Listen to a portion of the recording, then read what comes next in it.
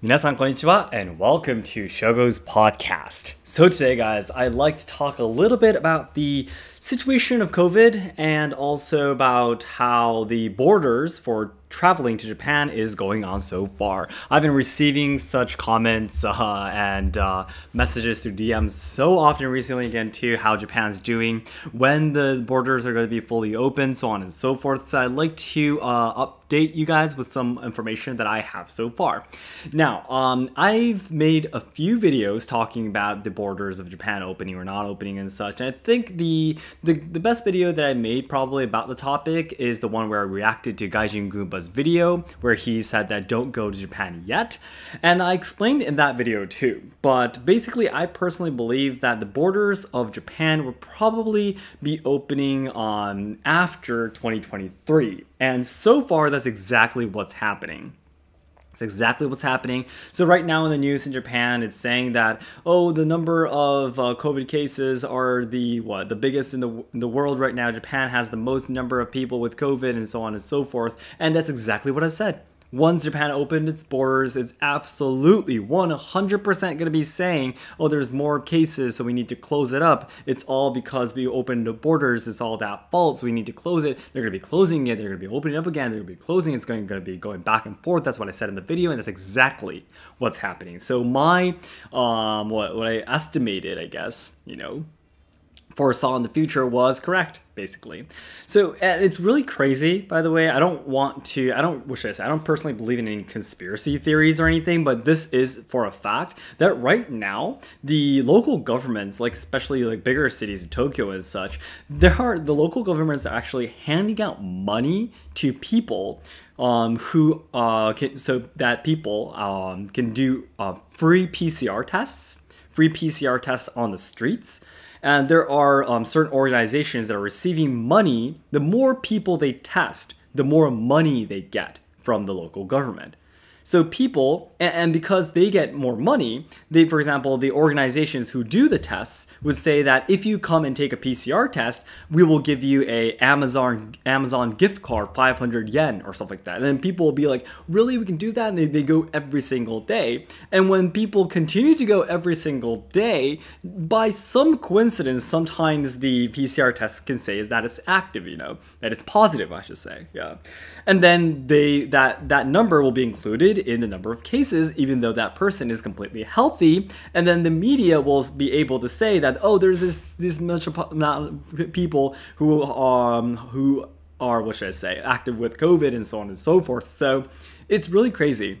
A lot of people say, of course, there's different opinions on about this in the first place, but many people say that the government wants to cover up all of the mistakes that they're making, or there might be something that they want to hide by letting the media talk about the COVID situation again, so much about it and everything. Of course, there's different opinions. A lot of people are seriously worried about the situation. You can probably understand from how I'm talking, I'm not that worried anymore. But anyways, yeah. So that's one of the reasons why the number of cases of COVID in Japan is growing so much at a rapid speed. The government are literally handing out money for more organizations to do the PCR tests. And because everyone can get gifts for it, and especially because more people today, if they say that they actually have COVID, they can, be absent from work or school without even being sick, right? So that's the reason why everyone wants to go and do those free PCR tests and get an Amazon card.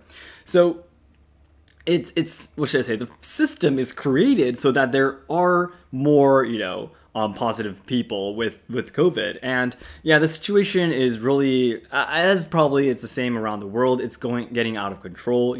We're kind of forgetting what the original risk was of the disease in the first place, and it's kind of causing so many other problems too in our society, and it's going crazy, isn't it? But anyways, in terms of being able to travel or not, again, we're saying there's the world's biggest number of cases, so I'm pretty sure it's not going to be opening up anymore anytime soon. Again, as I said in my previous videos, at least 2023 or after is going to be that timing. But one thing that I can absolutely say that I personally feel a little bit of hope in, because I really do want the borders of Japan to be opening up, because I want to work in the tourism industry again. Yeah. Even though the cases of COVID are the world's biggest right now, at least that's what they say, the Japanese government seems to be not going to be applying any movement restrictions or any of those emergency declarations where people have to stay indoors and everything. It seems we're not going to be doing those anymore. Even though the cases are the biggest, there are no restrictions anymore. So a lot of people who are actually worried are like, why are we not having any restrictions, so on and so forth. But taking a look at social media and such, about 90% of Japanese people are like, we're tired of this. It's about time we end this. Looking around us, other countries around us, they're all starting to adapt to the situation, live together with COVID, and Japan is like one of the very few countries around the world who are still fussing about it. Yeah. And about 80-90% of the people are saying that we're tired of COVID. Let's just end this. Let's just quit this immediately. So a lot of people seem to feel actually happy that there is no restrictions anymore, and I think that's a good thing. Even though the cases are increasing, there are no restrictions. I guess gradually the society is finally starting to adapt to the sickness. It's impossible to eliminate a virus from this world. We're living together in nature, in this world, on this planet, and it's impossible to get rid of all sicknesses. We have to live with it at some point, right? So I really hope that timing is coming closer. That's one hope that I saw in the movement of Japanese society right now. And also, I really, really hope that will eventually lead to the opening of the borders too. So it's really up to how the Japanese people in society will feels about this situation. And again, I'm pretty sure that 2023 would be the right timing, because we're still talking about the number of cases. And again, just like 1 or 2 years ago, there's more and more events that are starting to be canceled because of the number of cases and such. So we'll have to see. That's probably the most amount of information I can give you so far. I guess we're very, very slowly making progress. I guess that's the only thing I can say. A lot of people, because I might be one of the very few Japanese people that they can contact, a lot of people give me DMs asking me as if I know everything about the future and what's going to be happening to Japanese society and how the government is going to be moving. But I'm just one citizen in Japan, so this is the maximum amount of information I can provide to you. Yeah, so basically we still have to wait, but there is a little bit of hope. So then everyone, as I always say, the ultimate goal of my life is to make all Japan lovers' dreams come true. So I know there's a lot of people studying Japanese willing to come to Japan to travel, study, or work, or even train our traditional culture and such.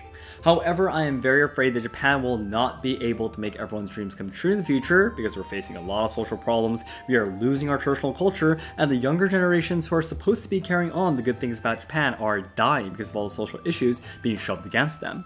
So I really want to dedicate my life trying to make Japan a better place. I want to try to solve the social problems, preserve and evolve traditional culture, and also help out the younger generations so they can have a brighter future. And to do this, the nearest goal I have right now is to achieve 2 million subscribers by January 2023 on our main channel. So our likes and comments help to boost our videos to new viewers who have never seen our channel before, so it'd be great if you can help us out.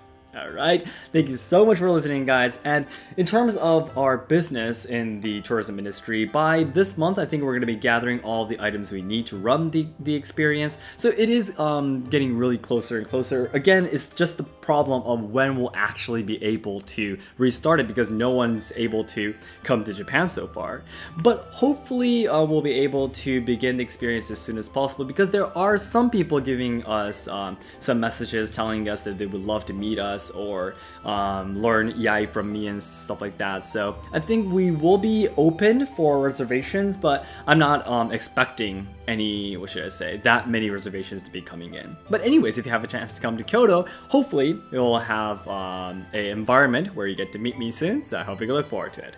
Thank you so much, guys, for listening.